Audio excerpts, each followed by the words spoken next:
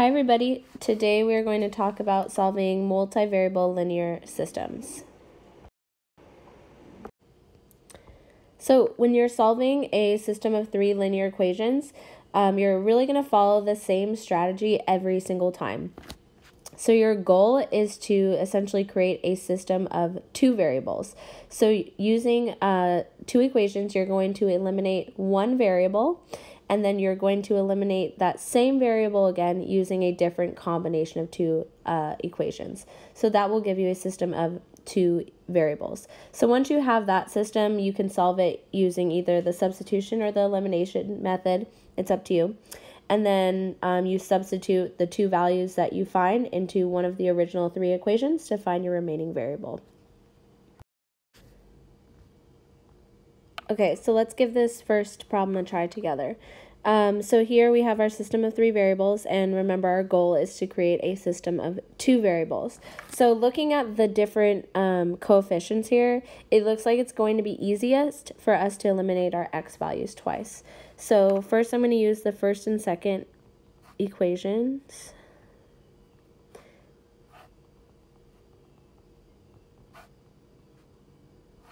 And adding vertically, I can eliminate the x values. So that leaves us with y plus 3z equals 5. So I'm going to write this equation up to the right because it's going to be part of our new system.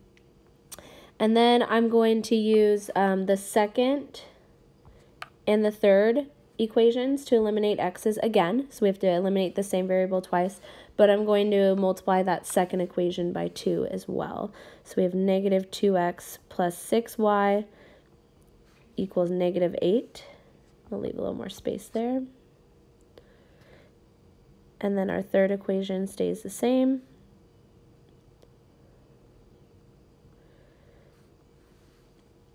And then here we can add vertically. So we get y plus 5z equals 9. So I'm going to write this problem up top. And now you can see that we have our system of two variables. So here you can solve using the method of your choice. I'm going to solve using the elimination method. So I'm going to multiply that top equation by negative 1.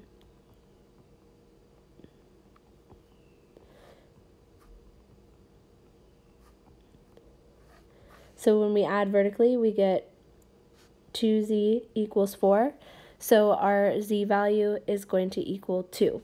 So now that we have one of our variables, we're going to stick with our system of 2. And I'm going to substitute it into one of these two equations. So I'll substitute it into the first one. So we can say y plus 3 times 2 equals 5. So our y value is going to be negative 1. And now that we have two of our variables, we can go back to our original system, and we are trying to solve for x. So I noticed that I can actually solve for x by substituting into the second equation. You can really substitute it into any of the original three, but this one will just be the least amount of work. So we can say negative x plus 3 times negative 1 equals negative 4. So we know that x is going to equal 1. And then all you have to do is write your answer as an ordered triple. So 1, negative 1, 2, and we're done. All right, so go ahead and pause the video and give this problem a try.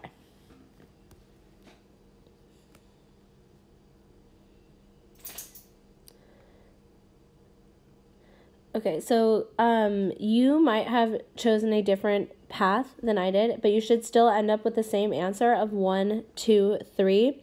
So you can see here that I chose to eliminate my y's, and this actually worked out really nicely because when I eliminated my y's using the second and third equation, both y and z canceled out, which made my job a little bit easier. So here's my system of two variables, and then I was able to substitute and solve. All right, here's another one for you to try. Go ahead and pause the video again and give it a go.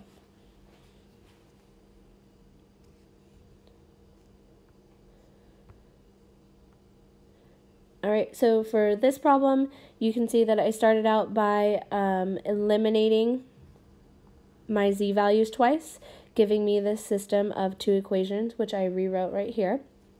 From there, I chose to solve using the elimination method, which I eliminated my y's, so I got a value of x, and I substituted to get y, and then I used my very first equation to find z. So your answer should be 4, 1, 3. So just a word of advice for these types of problems. If you notice that you're attempting a problem and for some reason you're not getting it right, you're checking your answers and it's not working, my recommendation is that you completely leave the problem, so go try a different problem, and then when you come back and try that problem again, try a completely different approach. So maybe instead of eliminating your x's, maybe you try eliminating your y's, because odds are you're making a really small mistake. And if you keep trying the same way, you're probably going to keep making that same mistake. So I'd say leave the problem alone and come back to it, and then try approaching it using a different variable. Okay, so now we're going to look at a problem that has no solution. So I just want you to see what it looks like when this happens. So let's try to solve this just like we would any other system of three. So our strategy for this problem is going to be to eliminate our x's twice. Let's try to eliminate our x's twice. So I can use the first and second equations, but I'm going to need to multiply that first equation by -2.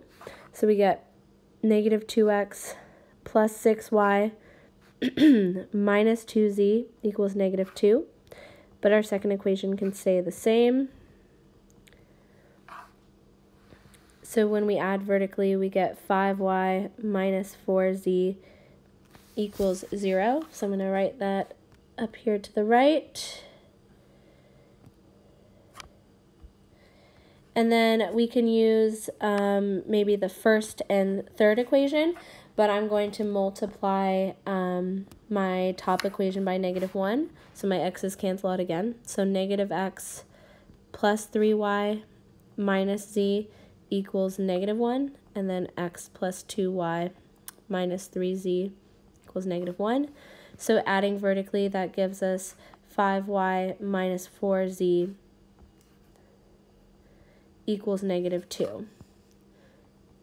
So if you look at the system of two equations we actually have the same on the left-hand side. We have 5y minus 4z, and one equation says that it equals 0, and one equation says that it equals -2. So you can clearly see that there's an inconsistency here. So you don't even need to continue solving it. When you see something like this, we know that it's going to be no solution. And at this point, you are done. All right, here's the last problem. Go ahead and pause the video and give it a try.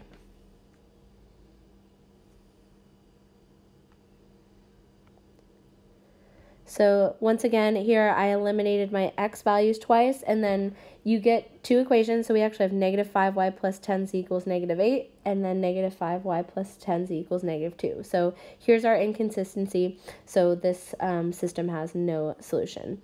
So hopefully now you know what to look out for.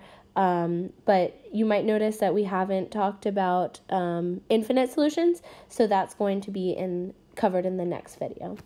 All right, that's all for today. Thank you for watching.